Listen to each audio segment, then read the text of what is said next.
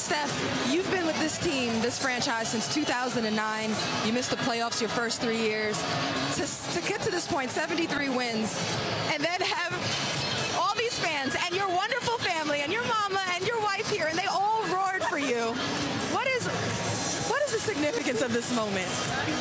I mean, a lot's gone into it. Sacrifice from all the team, coaching staff.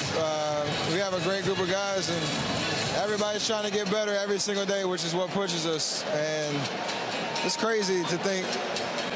I remember 3 years ago having a speech just like Draymond did, thanking the fans for a great playoff run that ended against San Antonio.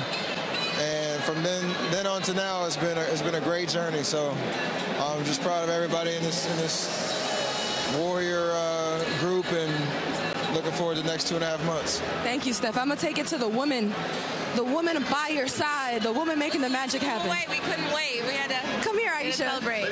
What is it about your man that he needed 8 threes to get to 400? What quality is it in him that he's able to come out and get to 402 in a season? It's God. That's all I'm gonna say. I'm gonna walk off. It's God. God. How much is family a part of what he's doing here too? It's everything. It's the foundation of everything. I'm so proud of him. We're so proud of the Dubs. Go Dubs. We got business to handle though, right, baby? What's the business to handle, Steph? What's next? I mean, we're looking forward to this weekend. It's going to be, hopefully 4 tough matchups, and all focus goes to Houston. They're obviously a very talented team that is peaking at the right time, so it's going to be important to get off to a good start, just like we did last year.